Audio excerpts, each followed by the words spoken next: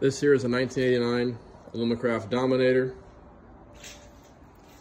My grandfather bought this boat brand new August 25th of 1989 up in Milwaukee, Wisconsin. This boat has made several trips up to Canada, Minnesota, and Wisconsin from Indianapolis, Indiana. In 2013, it was repowered with this Mercury 50 horsepower EFI 4-stroke. Right now, that motor has 129.4 hours on it.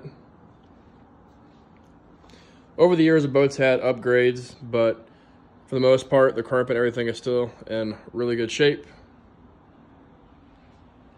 And although we don't really want to get rid of it, my dad and I also have a 18.5-foot Lund, so this boat just sits and really should be used and enjoyed by somebody else for the next 30 years to come.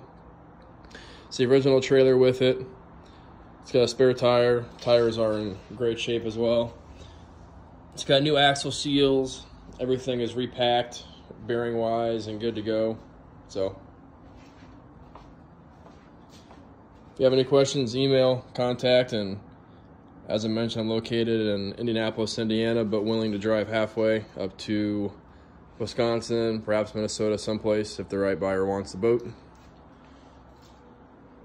you have any questions, like I said, feel free to reach out and we'll give you the entire history of the boat and answer any questions you have. Thank you.